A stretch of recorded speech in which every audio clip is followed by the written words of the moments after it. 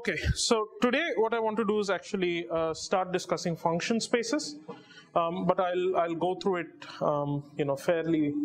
fairly quickly. What I want you to take away from this class is I want you to be able to connect two slightly different things, seemingly different things that you've studied when you were perhaps took a first quantum course if you've taken one before. So what I want to do today is function spaces, right? So this is technically what I want to do today, but what I really want you to do, want you to think of, is I want you to think of the fact that spin half and harmonic oscillator, right, are both examples of problems in quantum mechanics that you've studied, right? Whereas for spin half problems, you would have written something like C0, C1, right? Some matrix, some vector which has two entries in it, maybe they're complex and they say something, right? We will see all of this as we take on examples. This thing you've actually always represented essentially as a function, right? And kind of, so there is this weird, slightly weird dichotomy here, or, disconnect here, perhaps for some people where, perhaps you've never considered the fact that, hey, how come it is that I'm discussing quantum mechanics, but half the time I'm writing things like orthogonal polynomials down, I'm writing Hermite polynomials, I'm writing, associated Laguerre polynomials, whatever, right? And the other half of the time, I'm writing these vectors. What is this? This is slightly bizarre, right? What is happening here? Why is it that I need vectors half the time and I need, I need functions the other half of the time? Like, can I really tell when I want what, right? Is this very, is this clear to me, right? Is this clear to me as to when I want what? What is the relationship between these things, right? So these are questions that that I naturally had when I first came across, a standard textbook of quantum mechanics, because it just, the underlying structure is just linear vector spaces, right? And so that's what I want to just impress upon you and take you through functions. We'll actually see the functions when we do the examples, you'll do them in homeworks and so on and so forth. But what I want to impress upon you is the way to think about these things and how to think with these functions, right? Which is, I think, the kind of the bit that's sometimes left out, right? So to begin the discussion, let me just go back to this definition of basis, right? So in finite dimensions,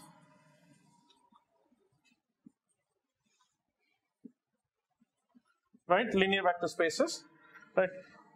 If I said that I had a basis set phi k, right, then what I meant essentially, there are three things that I will write down. There's only two principles that are underlying them, but I'll write down all three of them because I like to explicitly write things down.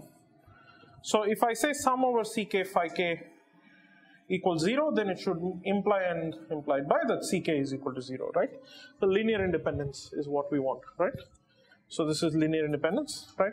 We also want essentially the resolution of the identity. So we want phi k summed over k to be the identity operator, right? And implied by this, both of these statements essentially, so this is resolution of the identity, is the fact that for any general vector v, it should be expressible as essentially some lambda k times phi k, right? So any general vector v must be expanded, right? This follows from the resolution, for instance. You just plug in the identity in front and it follows from it, right? So the point is that what I want to show you essentially is what these objects look like in infinite dimensions, right? So in finite dimensions, what we did was, if you wanted to write something that's like f times g, I would write something that's fi star gi, I going from 1 to n, right? So what I didn't do here is specify essentially the summation, but the summation goes from 1 to n, right? Some number n, that maybe n is, right?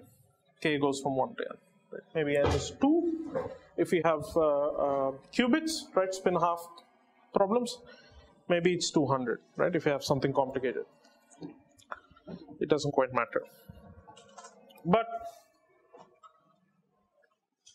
what I what I want to do is, maybe I have a function that I actually want to represent, right? So maybe I have some function f of x, and I'm interested in essentially sampling f of x at some set of points.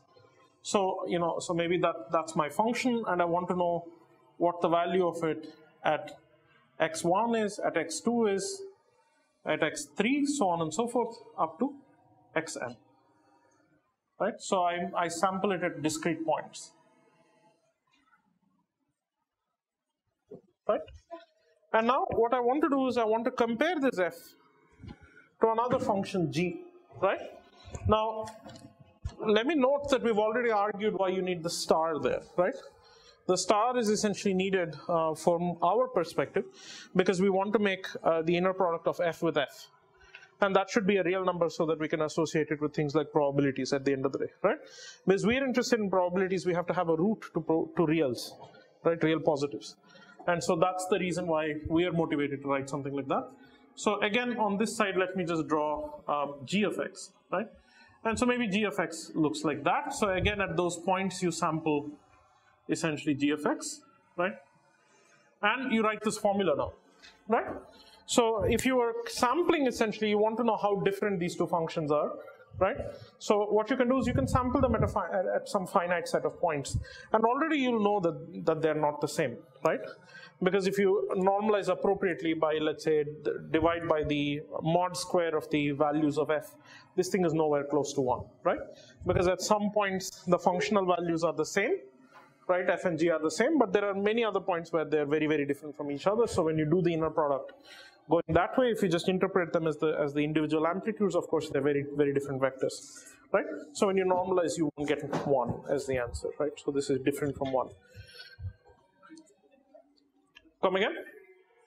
All I'm doing is I'm just taking a function f, right? I'm discretizing it, and I'm pretending that the discretized version, I'm sampling the function f and the function g at n individual points that I've chosen beforehand, and I'm pretending that this is my finite dimensional vector space. And all I'm going to do is that, so there's an interval between x1 and x2, right? I'm going to shrink that interval to 0. So I sample it infinitely many times, right? And that's just the root to function spaces.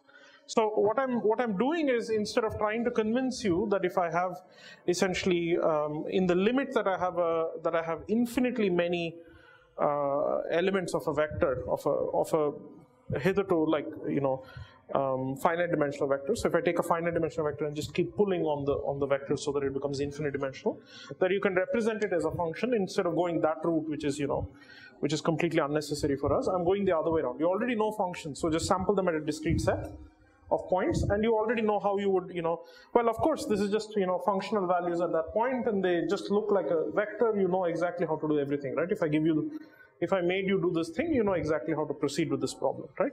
So that's what I'm doing. So I'm just using that tool to kind of hint to you that, I'm cheating. I'm starting from functions, going down to finite dimension, going back up to functions, right? I'm cheating heavily, but, bear with me. So, of course, what you can do is you want to essentially take this distance, right? This distance is delta, and you want to shrink it down to 0, right? So what you can do, instead of writing this as this, is you can write this as sum over I going from 1 to n, right? Fi star gi, right? Times delta, right? Where this delta is essentially the length of this vector, right? Divided by n plus 1, right? And I just take essentially the limit that n goes to infinity, right? So I have a finite, a finite region, and I want to essentially sample the function on infinitely many points between between, let's say, 0 and 1, right? A and B, just 2 points.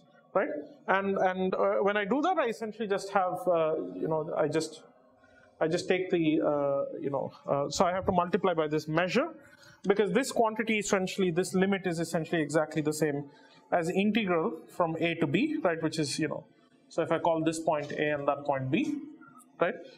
Dx times f star of x times g of x, right? So all I'm doing, is to say to you in kind of complicated fashion, I'm just saying to you, hey, if you look at that object and you look at this object, they look the same, right? They look the same. Yeah. Just so that when if you want to do if you want to go from okay, so if you want to take limits properly, right, then you have to do all of these epsilon delta arguments, right? Because remember that this thing has units of length, dx has units of length, right? And so if you want to actually, dx over L essentially is dimensionless. So if you want to essentially take this integral, right, then you have to do it carefully. You just have to put some, you have to put some delta there, and then you have to shrink the delta down to 0, right? It's like doing f of x plus delta x minus f of x by delta x, limit x going to 0, delta going to 0, right? It's just that delta. It's the same object, essentially, right? So I'm just defining what my measure is over which I'm integrating. That's all. Right? I'm just making a continuous space. Now, if you take delta to be big, then you only sample at 2 places. And you have no idea. Maybe you sample badly. You sample here and you sample here. And then you think that the function is the same. The 2 functions are the same, but you can just see by plain sight that the functions are very different from each other, right? If you want to know very accurately, right? So I can say this, I mean, I'm not saying anything complicated, guys. All I'm saying is imagine the following function, right? Imagine another function that is exactly the same except at 1 point, right? How do I tell these 2 functions apart? If I sample at a finite set of points, I'll never be able to tell these 2 functions apart, because I have to somehow guess that exactly at that point these 2 functions are different. Everywhere else I look, they're the same, right? They're actually the same on an infinite number of places. They just happen to be they just happen to not be the same exactly at 1 point, right? It's a concocted example, but but the point I'm just trying to make is that if you want to compare 2 functions, if you want to say, hey, is function f of x equal to function g of x, you actually have to have to do this integration so that you actually sample at every point, right? So that's all that's right? Is this clear to everyone? Yeah? Okay, so this quantity is essentially the first quantity that I want to introduce to you, right? So when we evaluate something like f star of x, g of x, right? You've done this 100 times when you did standard quantum mechanics, right? If you evaluated essentially transition probabilities, right? All kinds of quantities of doing that kind of an integral, right? With some stuff in the middle, right? And whenever you did stuff like that, essentially what you had done was you were essentially evaluating something that is related to an inner product, right? So it's sandwiched with an operator typically, but we're not afraid of that, right? And so this is the first thing that I want to show off to you. So what does this mean, right? What are we doing here, right? I'm writing essentially. Look at what I'm doing. I'm doing something that's a sleight of hand, right? And I want you to observe the sleight of hand so that we can understand what's underneath, right? I have something that's a function f of x, and it appears back here. It appears as f star of x. But I'm writing something here which is essentially a bra. I'm writing bra f, right? And ket g, right? So you can say, look, I know what f of x is. F of x is e to the minus x squared. Like, I understand what functions are, right? An example of it is e to the minus, right? I don't understand what this abstract ket is. In this context, I don't understand what this abstract ket is, right? Can you please explain to me what this abstract ket is, right? So this is a question that arises in your mind, does it? Right? Does it not? Now, what I did previously was I went to each of these points. So when I first wrote this ket I, right, so I could write essentially f as sum over fi times I, and then you would imagine that that's the inner product, right? If I wrote the vector expanded like that in some basis, that's the inner product. Let's keep the basis simple, and let's say that, I equals 0 is essentially 1, all zeros. I equals 1 is 0, 1, all zeros, right? So on and so forth. Then what am I doing? What am I doing when I do f of x? When I sample at a point like x1, right? What am I doing? I am asking, hey, can you tell me what is f of x at x equals x1? Right? So the basis vector that I'm associating with it, which is this, right? So let's, to not confuse you, let's actually label them 1 through n, right? So when I say 1 all zeros, what I actually mean is I only want to ask how much the function f is, what its value is at x equals x1. When I ask the basis vector 2, I just want to know how much, how big is this function f of x at x equals x2, right? Sorry, I forgot you had a question before. Go ahead. Exactly.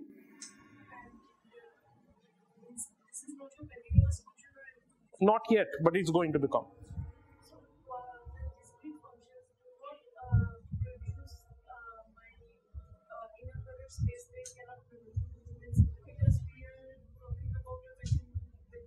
No. So all I'm saying is I could start with a discrete set of points, right? A finite set of points, more correctly, right? I could start with a finite set of points, and what I could do essentially is assign essentially a vector space inside it.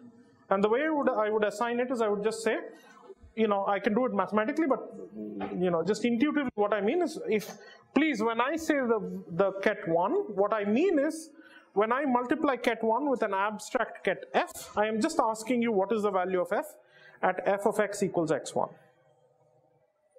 right? So let me just write this for a second.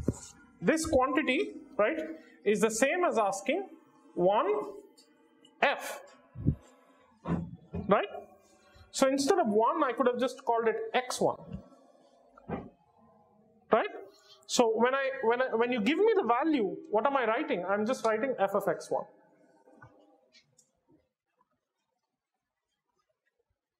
Right? I don't know if that resolves the issue that you have. So I'm sampling at a finite set of points, xi, right? And I'm writing essentially the value of some function, which we know as just simply a function, right? A standard function.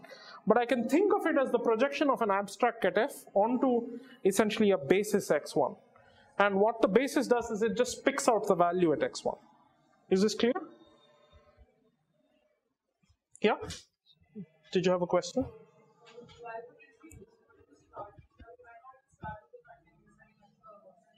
I could, and I could just write down the definitions, but yeah, I'm trying to be intuitive. Perhaps I'm failing at this task.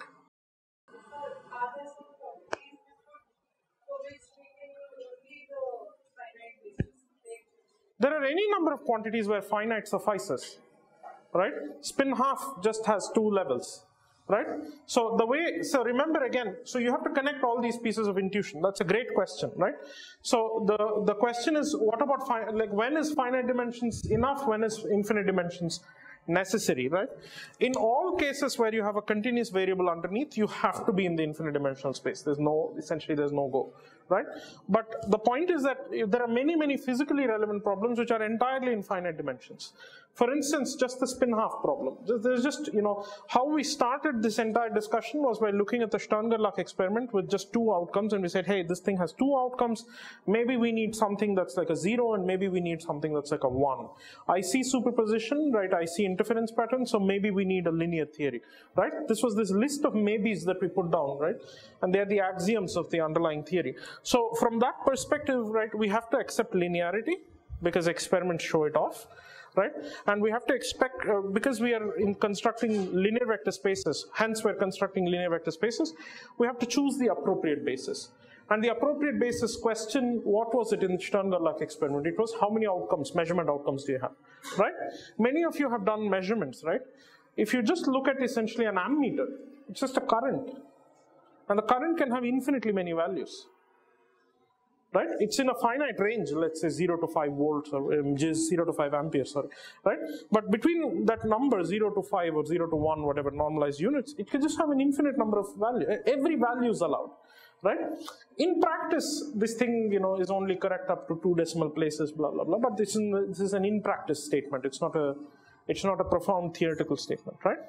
And so in theory, it can have up to infinite decimal places. It could be different, right? I mean, it should just be, so you have a continuous variable there. And now you have to ask essentially, well, how many basis vectors do I assign to this quantity? I want to describe the physics, right, of some quantum mechanical thing where the end result is essentially something that looks like a current, right? Something that's a continuous variable, right? For those of you who know, who've done any optics, essentially, homodynamic, heterodynamic, these are all quantities that produce infinite dimensions, right? And the underlying reason is because the harmonic oscillator is infinite dimensional, right? Electric fields are described by harmonic oscillator, right? Yeah.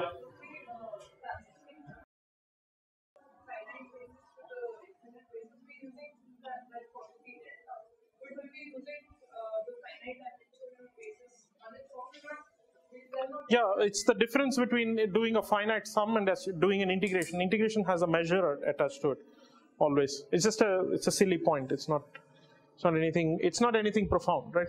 I don't mean to scare you with this delta. I mean, all I'm saying to you is two things. If you have to sum a finite series, that's how you would do it, right? But if you have to essentially do integration, you have to bring in or essentially what you're integrating over. Because why? Because this index I disappears and it's replaced essentially with a functional value x, which means you have to integrate over x, right? It's calculus essentially.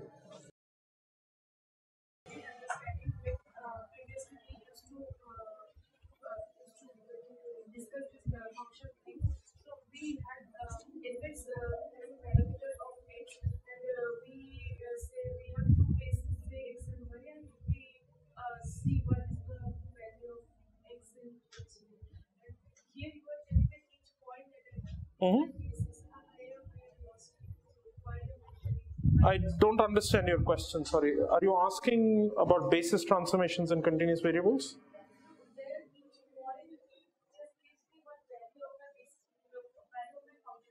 It gives you the projection of the abstract ket onto the basis. Right? Let me just, sorry, I want to let you ask your question.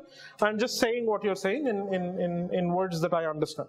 Right? So if I have a function, if I have a finite dimensional vector f, and I want to ask what is its projection onto some I, like what is the inner product of it with I essentially just get fi. If and if I is a basis, then essentially these coefficients are the expansion coefficients to expand the function f in that basis I, right?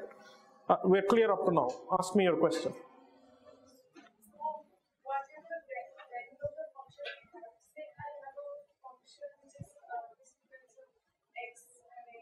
Yes.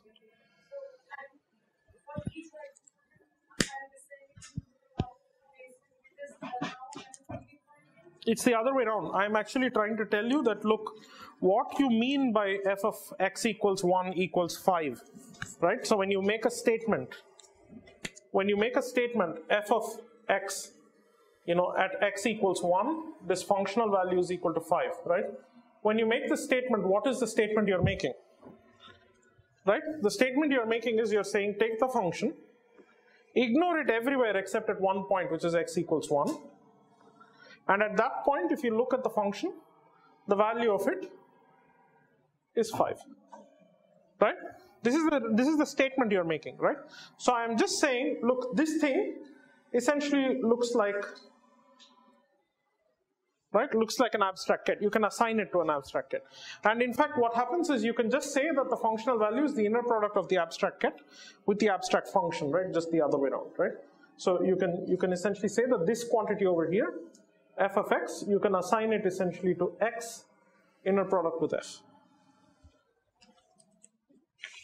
right? There's nothing profound. You could do it the other way around. There's nothing profound about this, right? So now what am I saying? Why is this a basis, right? It's intuitive to understand why it's a basis, because if you say every point is assigned with some value x, right? Then no two points are the same. So somehow, we don't yet know how. I will build all of this in a second, but somehow inner products are already orthonormal. Because, no two points are the same. So if you ask, is this point another point?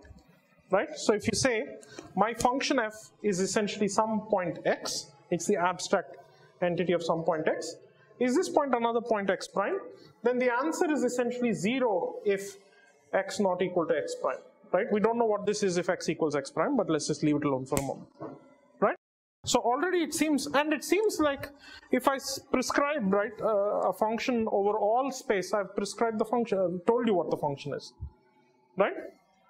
I've told you what the function is. Now you can rotate basis as well. You can do all of the games you did before. Instead of, instead of x and y axis being this way, you can rotate everything that way, and you can say, hey, now what does my function look like? Okay, no problem, right? You know how to do all of this in standard kind of basic mathematics, right? So what I'm saying to you are essentially just a couple of things that I just want you to understand carefully, and for the purposes of essentially the quantum mechanics that I hope that we will discuss. So statement number one is essentially that inner products are replaced essentially by integrals of this form, right? So whenever I see inner product, whenever I write this inner product, I have to replace it with essentially something that goes like a to b dx, right? So I have to essentially replace it with a to b dx, right? The second thing that I have to do essentially is I have to write, I need an inner product essentially which behaves properly, right? I need a basis which behaves properly, so I expect my basis to have this kind of a relationship, right? And let me just put a question mark here just to say that I don't know what it is yet, but we will see what it is in a second. Just give me 1 second and you'll see exactly what it is. The third thing that you want is completeness, right? That's the reason that I left it on the board here, right? So the second thing that you want, just to kind of write this again, x prime x, right, should have some interesting property, right? So it should be 0 if x not equal to x prime, right? And we don't know what it is yet if x equals x prime, right? And so you could just say 1, right? You could say I expect it to be 1, right? But just hang on for a second because 1 is not the answer, right? And we'll just see why. And the very last thing that we want essentially out of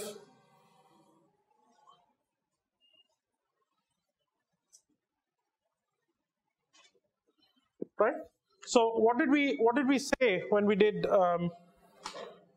finite dimensional vectors? We said inner products essentially should be well, inner products we can make them orthonormal, right? I mean the basis doesn't have to be orthonormal, but we can Gram-Schmidt and make everything orthonormal. Outer products end up having to resolve the identity, right? So the basis itself has to essentially be linearly independent, blah blah blah, right? Which is sufficient if you can prove orthonormality, right? And the correct dimensionality in the vector space. The last essential thing is the resolution of identity, because if you can do this, then all functions you can represent, right? Because that's the exact same statement that you proved in homework 1, which is prove that all kets essentially are decomposable in terms of a basis. That relationship that you proved, that's exactly the analog.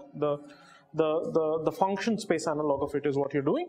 It's just sitting inside an integral, right? Essentially, again, this is what you just have to get used to for a little bit, and then there are no problems, which is everywhere that you are essentially making multiplications, right, you will end up doing integration, right? Because that's the multiplication followed by summation, you'll do integration, and you can see why that is just from this example here, right? That's perhaps the correct way to kind of replace one with the other, right? So now we have an interesting conundrum.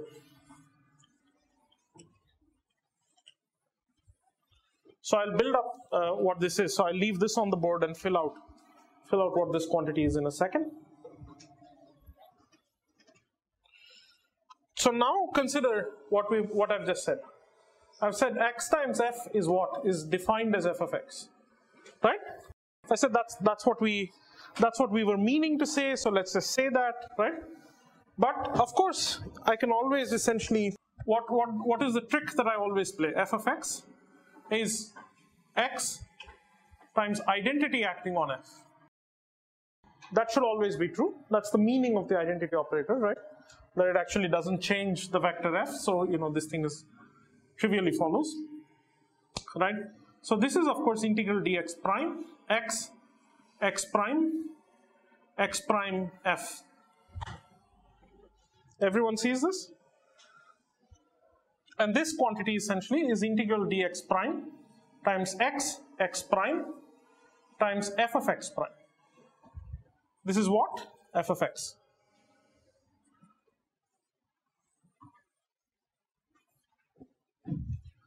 What is this? I've just taken the two definitions that I've written down, the two demands that I have, right? One is that the function is representable essentially as the functional value at x is representable as that inner product, right? And the second is that the resolution of the identity should just be the outer product, right? I still don't know how to handle these things, but because we've done the finite dimensional cases carefully, we can just write this kind of abstract statements to be true, right? Yeah. I just, by identity, I mean this quantity, right? And by that quantity, what I mean is essentially that if I take any function and multiply by that, make that operation, the identity operation, it should just return back the function to me, right? Just like what it means for vectors. For vectors, the identity operator is defined as that object, which if you multiply, you know, that object by the vector, simply returns the vector for every vector in the space. So for every function that exists, if you can essentially show that the identity operator acting on the function is just the function itself, then you're done, right? And all that we've done is just that. We've taken f of x and acted on the identity on it, right? Now, this is very bizarre if you think about it, right? Because what is this f of x prime, right? I hope you, first of all, I hope you noticed, right? Don't repeat your indices, right? Don't do it in finite dimensions, don't do it in infinite dimensions. This is an integral, so it's summed over, right? So you understand, do all of you understand, if I essentially say integral dx times f of x, right, from -1 to 1, does this depend on x? No, it's just a number, right? It's just think like trapezoid rule or whatever, right? You're just summing a bunch of things. It's just a number. It just doesn't care about what your x is, right? So this thing is a dummy index, x prime. So it should never appear essentially, you know, before or after, you know, inside the. So what I've done is essentially I wrote x, so I wrote x prime here, right? So this is the first rule that I just want you to remember. The second is a personal preference of mine, which I want to pass on to you as well, and I'll tell you the logic of it. Please always write, it is my recommendation to you, please always write your integrals along with the integration variables and the limits all in the same place, right? Because what will happen as you start doing things like quantum field theory, like, you know, advanced quantum mechanics and quantum field theory, is you'll have several integrals that you have to do, right? Oftentimes you'll have 7 integrals that you have to do, right? And what will happen is if you're careless, right, as humans tend to be, you'll write integral dx from -1 to 1, right, integral dy from -2 to 2, integral dz from -3 to 3, right? If you write it this way, there's never a problem. But typically what happens is that people will write integral -1 to 1, integral -2 to 2, integral -3 to 3, right, f of x, y, z, right, dx, dy, dz, right?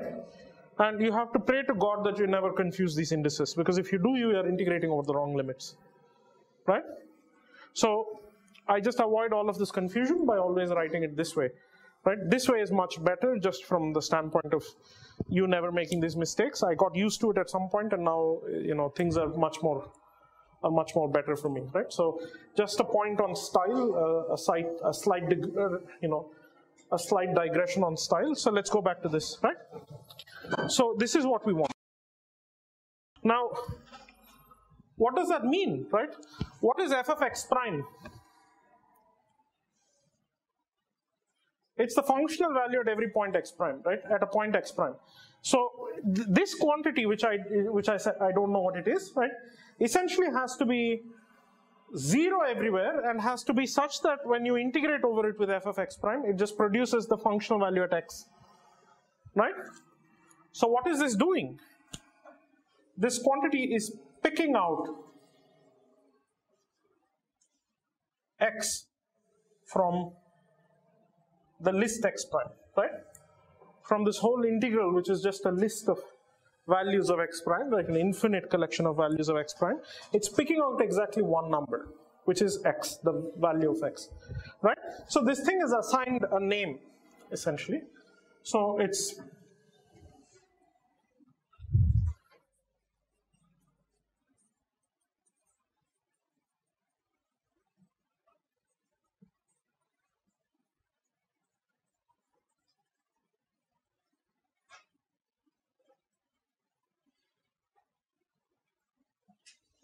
right? It's called the Dirac delta function, and let me be even more specific and say that this is the one-dimensional Dirac delta function, right? Because there are higher dimensional versions of this that you can also see, right? So the Dirac delta function is a quantity which is quite analogous to the Kronecker delta function, which we also saw, right? But what the Dirac delta function does is it serves an important role inside of function spaces, and the role that it serves is to essentially satisfy all of these inner product things that we're trying to do, right? All of these consistency rules that we're trying to establish on top of functions, right? So if the Dirac delta function behaves the way that I've just written down in the box, right? You could take that almost as the definition of the Dirac delta function, right? So if the Dirac delta function behaves this way, right, then it does exactly what we want it to do, right? So I could write this essentially with integral dx prime delta x minus x prime f of x prime, right? Right? And whatever the limits of the integration are the limits of the integration. Wherever the function is defined is what the limits of the integration are, right? Quite typically, it's just everywhere, right? It's typically minus infinity to infinity, but you could just switch off the function somewhere and and it's no problem, right? So what do we want this quantity, right? So we want f of x to be equal to the integral minus infinity to infinity dx prime delta x minus x prime f of x prime for all functions f of x, right? This is what we want. So I hope that all of you noticed that I put the word function inside quotation marks, right? And this is because essentially the Dirac delta function is not quite a function. It's essentially what's called a distribution, and it's a whole thing, right? That I'm sure will be discussed at some length in your math physics class, right? But for our purposes, what I want you to take away from it is that the Dirac delta function only makes sense if it's sitting inside an integral, right? Inside an integral, this quantity is very well defined. You know exactly how it works. You can act with it, right? You can act it on functions and you can get out results that you're interested in. We're going to use it all the time, right? But sitting by itself, it's a bit of a troublesome creature, right? So you just have to be careful about how you think about it, right? But that's about as much as I will say. What I want to do is essentially write down all of the properties of the delta function, representations of delta function, so on and so forth, which are far more important for you to practice quantum mechanics, right? Now let's specifically choose the following function, right? Name the simplest function that you know. Sin x, right? Can you name something simpler than sin x? X, okay, name something even simpler than x. Constant function, right? Let me just choose the number 1, right? So if I choose f of x equals 1, then what do you get? What you get is minus infinity to infinity dx delta function of x minus x prime times the number 1 is the number 1, right? So I can just erase this one,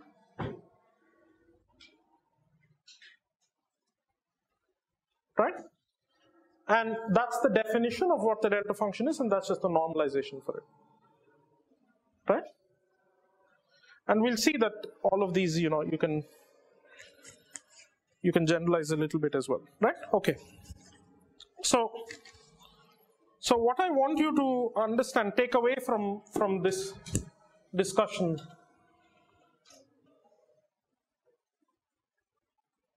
right, is I want you to try and understand what a delta function is actually trying to do, right? What it's trying to do is, again, I have my favorite object, f of x versus x, right, some function, right? And I want to ask, what is the functional value over there, right? I have chosen a point x, right? And I want to ask at x prime equals x, what is the functional value, right? And so if I want you to do this, and I want you to do this on a graph paper, what would you do? So if I said, please, I give you, I'll tell you the answer, but if I give you a graph paper and I say, please, I want to come back, a function is plotted for you, I don't want to see anything except the functional value at x. What do? You just put a mask on it, right? You just put a sheet of paper and just cut out a very thin sliver so that at x, I can see it. At no other point can I see it, right? So the mathematical way to do this is essentially just to multiply by 0 everywhere, right? So you just kill the function, right?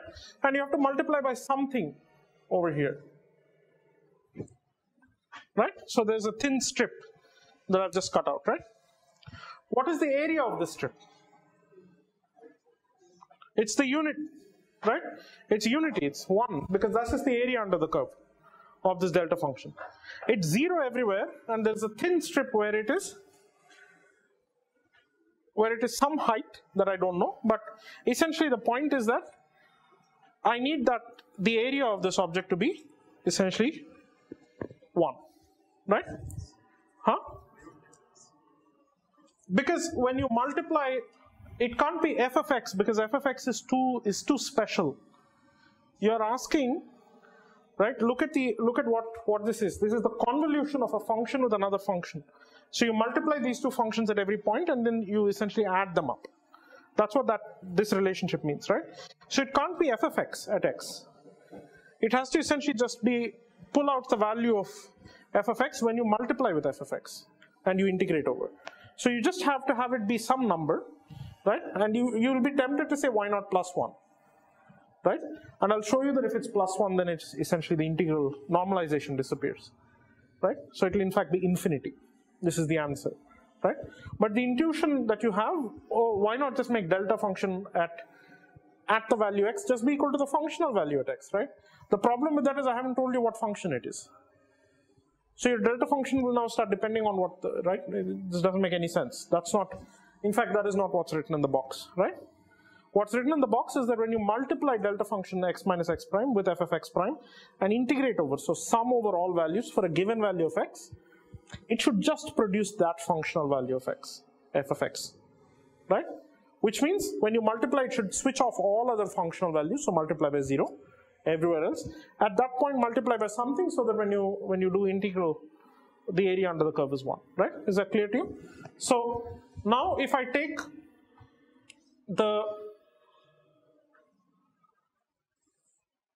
right, can everyone see this diagram? So if I take the thickness of this essentially to be 2 epsilon, right? I just give it some number, symmetric, right, about the center. Then what is the height of this? It's 1 over 2 epsilon, right? Now how big can I choose epsilon to be? I center this thing at the value x, right? So let's say x equals 1. I center it at 1, so it's just a box, right? That's symmetrically spaced about 1. And now the question that I have to ask is, how thick can this box be? The function has values not just at 1, but at all neighborhood points, right? All the points around 1.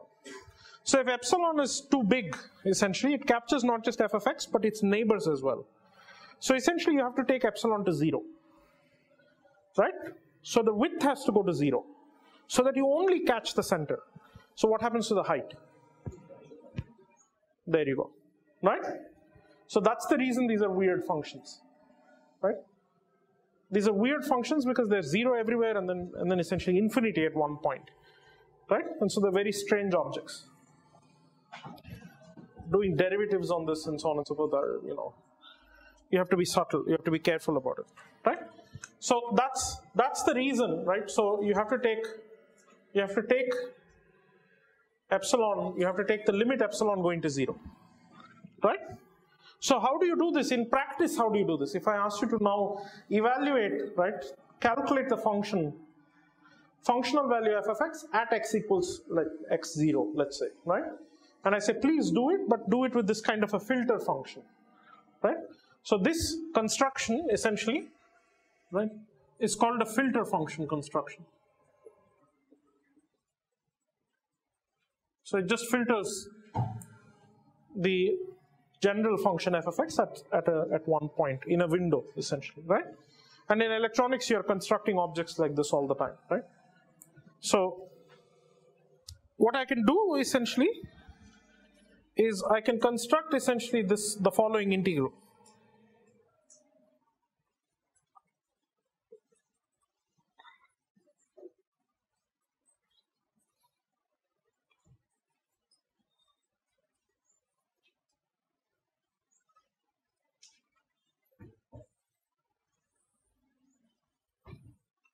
right? So what I've just said in words to you, I can write essentially as that integral relationship, right?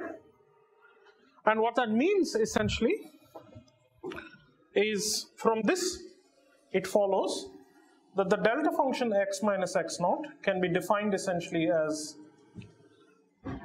the limit epsilon going to 0, 1 over 2 epsilon, right, for x naught minus epsilon less than x naught plus epsilon, and 0 otherwise, right? So let me just write this carefully.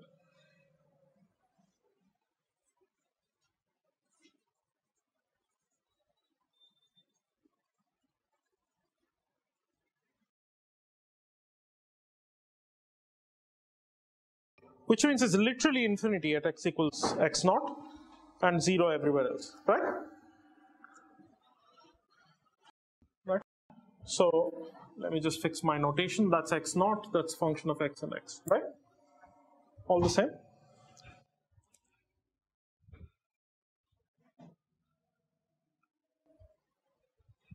Is this the only choice for delta function?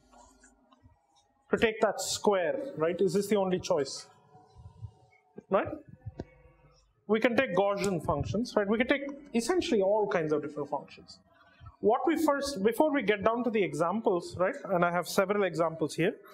What I want to show you is, or what I want to simply intuit for you is the, is all of the properties, right? So I've already written down 2 properties. So, right? Properties of a delta function representation that we expect, right? The first of these is integral dx f of x delta x minus x naught is f of x naught. The second of these is integral dx, it follows from this essentially, delta function x minus x naught is 1, right? This 2 follows from 1. And the third thing that we want is delta function x minus x naught. You want it to be delta function x naught minus x, right?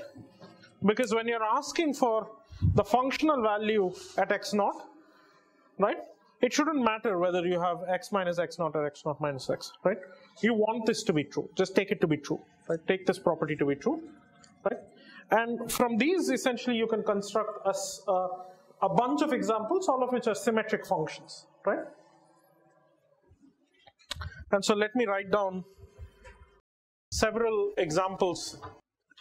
So the general principle is that we must consider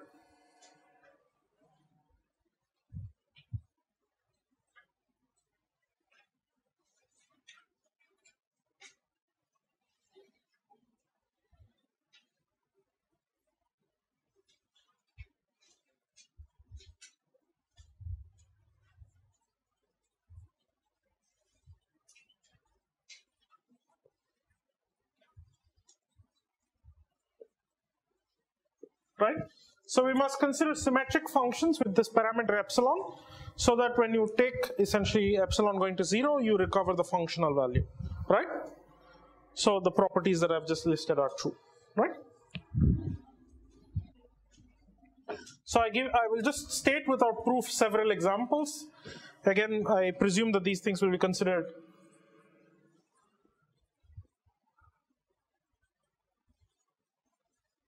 elsewhere.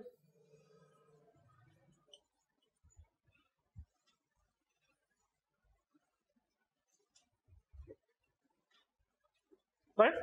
So these are what are called Lorentzians, right?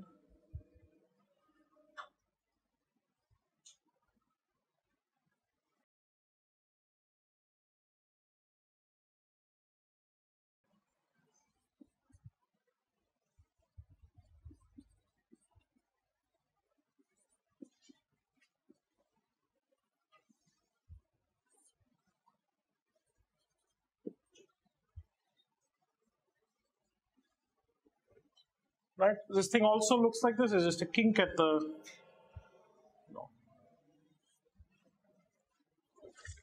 the origin. Example 3.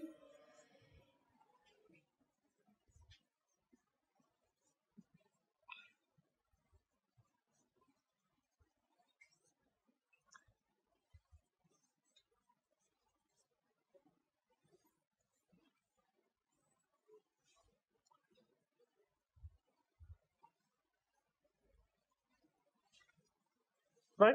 So this is a Gaussian, right? Just like somebody was suggesting. And the Gaussian function centered at x equals 0, right? And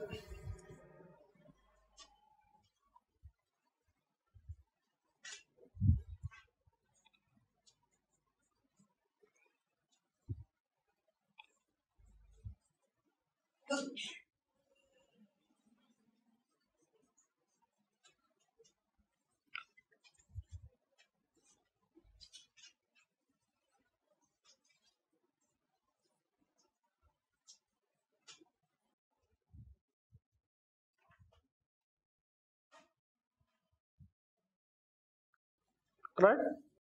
Now, what I want you to do, I think this is very good exercise for you. I can't unfortunately dwell on this too much, is I want you to actually go home and try and plot these functions, honestly, right? Just sit in a corner and try and figure out how you would plot these functions, right? This is fantastic exercise. I guarantee you that you will get a lot out of it, right? Because let me just consider this example, right? So secant hyperbolic essentially is secant hyperbolic is essentially 1 over cos hyperbolic, right? Right? And cos hyperbolic is like e to the x plus e to the minus x. So when x goes off to minus infinity, one of them blows up and the other one doesn't. And when x goes off to plus infinity, it's the other way around, right? And so essentially, if you just square this entire thing, right, you just get something that looks like that, right? And you have to invert it, right? So you have to go plot this. I don't want to dwell on this too much, right? So example 5.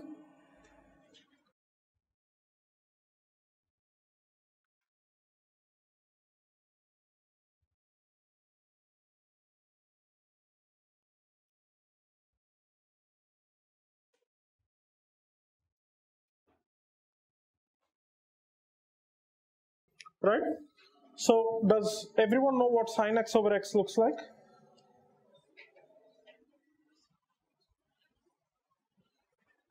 Is it an even function of x?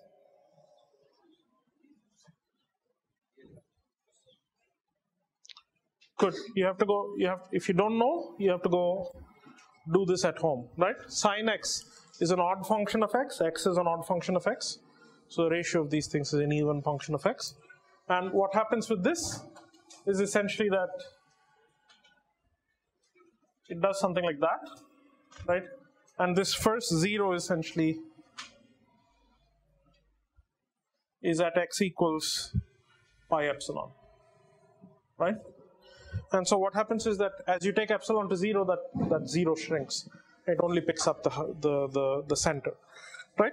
So what I'm trying to tell you right now in all of these representations is about a week's worth of information. So so what I want you to do is go home, and I'll just tell you what you should do. Go home and essentially try and carefully work through each of these functions, do integrations with them, put arbitrary functions inside, try and evaluate essentially the limit going to 0, right?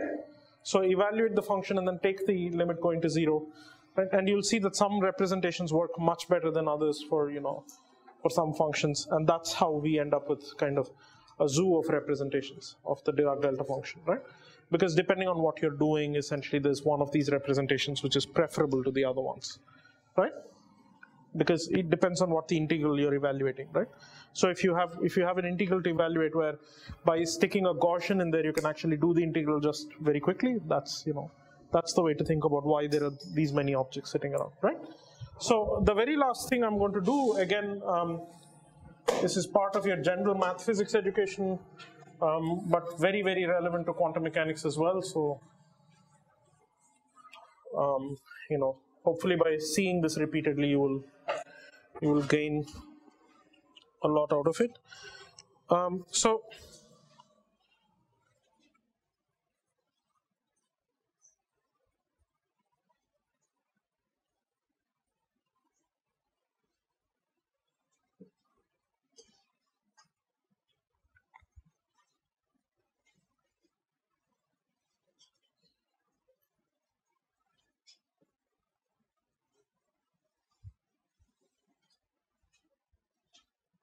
right, how many of you have seen the Heaviside unit step function?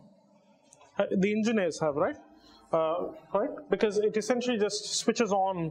So for the rest of you, what this is it's a very nice thing that you would imagine constructing. If you hadn't come across, if this wasn't named already, you would definitely discover it yourself. Which is, suppose I have some physics, right? So I say, a ball is thrown at at time t equals 0, and then it's kicked. There's a little firecracker on it, and the firecracker goes off at t equals 5. Now tell me what happens, right? And you ignore essentially the basic dynamics of it. So you go into a frame of reference where the ball is not moving, but after a certain amount of time, something happens, right? So this kind of physics happens all the time, right? You switch on an interaction, and then after a while you switch it off. You shine a laser beam, you shine it off, and then you turn it off. This kind of physics happens all the time. So what you want is a function that is 0 everywhere, and at some point switches on to +1, right, and just remains +1. Because if you shift it, take a, invert it, then you can switch off the function as well, right? So this is already built into the theta function, to this function, right? So the Heaviside unit step function is simply defined like this, right? And x minus x naught, and this is x naught, right? So it's 0 everywhere before x naught, and it's +1 after x naught.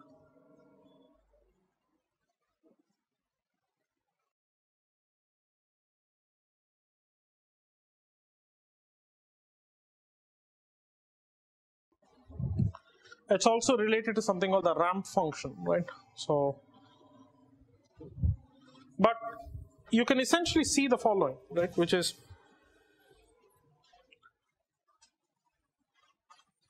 let me consider x versus tan hyperbolic of x, right? What's the minimum value that the tan hyperbolic can have? Maximum? Right? So this thing essentially goes from -1 to +1.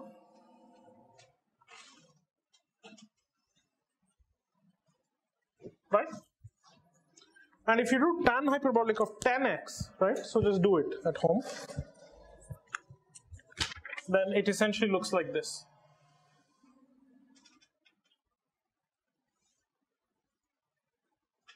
Right? Now what can you suspect? Essentially, if you take tan hyperbolic of x over epsilon and take epsilon to 0, then it just becomes essentially the Heaviside unit step function, but 1 minus, right? So instead of going from essentially 0 to 1, it's going from -1 to +1, right? So if you divide by 2 and do some manipulations, you can get it down to the unit step function, right? So you can define essentially tan hyperbolic, x over epsilon, right? Half of it, right? And that will go from -half to +half, right? And if you add a half to it, that goes from 0 to 1, right? And you can imagine that this thing is essentially just the theta function of x, limit epsilon going to 0, right? Just tends to the theta function of x, right? Now you can take, why am I writing this? Because you can take the theta function and you can play around with it, right? You can take the tan hyperbolic function, you can play around with it. And most importantly, we've just established that the tan hyperbolic function is in fact related to the Dirac delta function, right?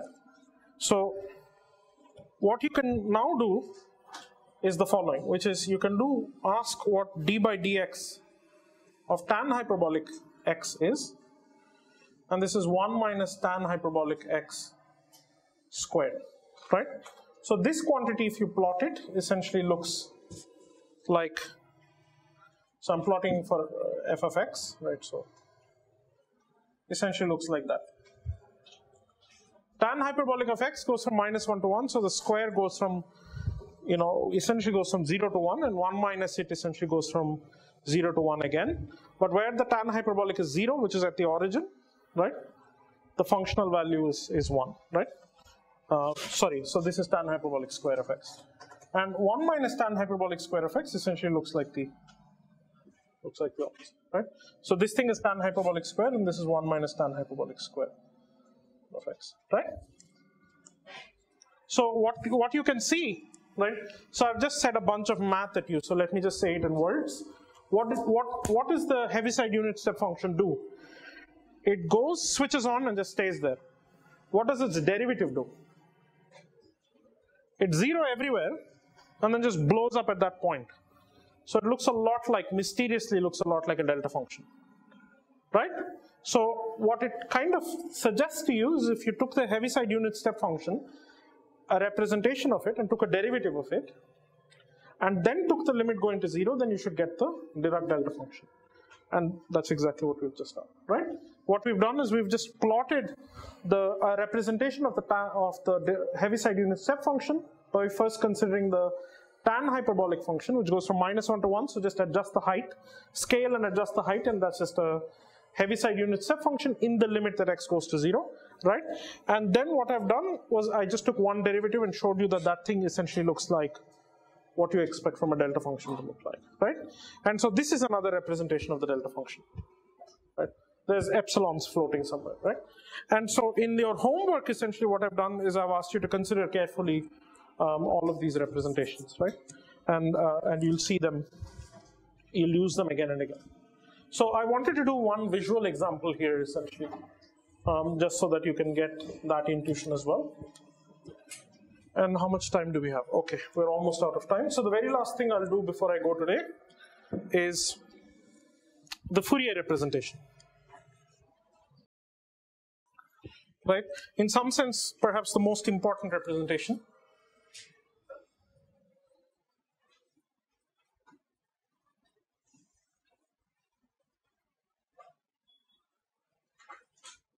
Right?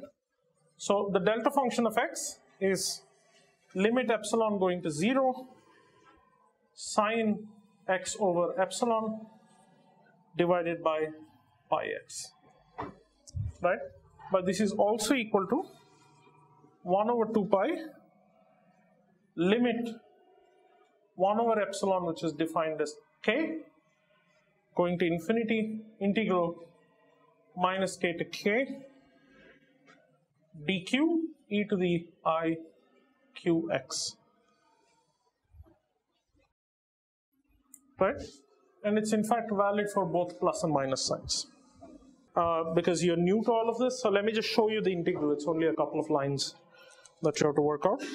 So just consider the integral I, which is 1 over 2 pi, integral minus a to a dq e to the I qx, right? I'll do it for plus sign, you'll just see that it doesn't matter. So make the substitution I qx, make the substitution to t. The integral essentially, so what this means is that the integral limits go from minus I ax to plus I ax, and the integration measure goes from dq to dt divided by ix, right? And so the integral I essentially becomes 1 over 2 pi integral minus iax to iax times dt e to the t divided by ix, which you can do, and this is just e to the t divided by 2 pi ix going from minus iax to plus iax, which you can verify is just sine ax over pi x, right? And so if you just take that limit now, then everything is okay, right? What this essentially means is if I choose, so I want to say it in words to you, right? If I choose essentially a particular value of q, right? Sorry, a particular value of x, and then I do this integral, I'm essentially picking the functional value at that point x, right? This is what we learned with delta functions, right? But you also have this other point of view of the Fourier transform, essentially as something which just tells you what the frequency distribution of the function is, right? And so if you just essentially pick one of the Fourier components and you essentially integrate, right, out, then you get the value of the function at that point in Fourier space, right? So that's exactly, so this idea of essentially picking a point, right? So for instance, I have a function, and what is the functional value at the point x? I could have asked this essentially saying I have a function which has a Fourier decomposition. What is its, or it has a Fourier transform. What is the value of the Fourier transform at this point, right? And it's the same question essentially. Underlying this is the same. I want to have a thing that picks out the value of a function at a point, right? So hopefully, once you've digested this, I'm promised that that this is the math physics class will also handle this. So once you've digested this through both of our lectures, I'm hoping that you'll actually see the connections between, or begin to see the connections between this quantum mechanics that we need, right? Why did we introduce this? We needed inner products, outer products, right? And now we have this powerful machine, which is the Dirac delta function, and using this we'll be able to evaluate all kinds of crazy things, right?